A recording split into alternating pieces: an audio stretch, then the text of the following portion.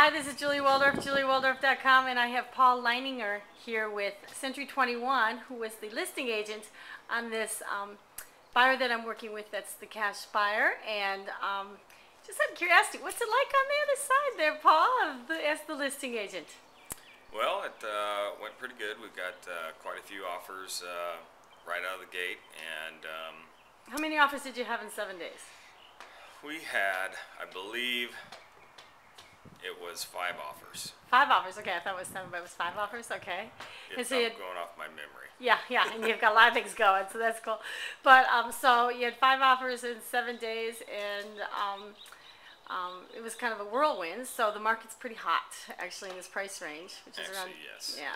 Yeah. A lot of our last 4 or 5 transactions have been multiple offers and over asking price, so the market is turning, and it's a good sign. And the world's turning. So as far as closing on this one, it just took place in a few weeks. Yeah, I think it was 13-day contingency total, and then close in 15 days. Yeah. So it was easy and not too much brain damage. Yep. No.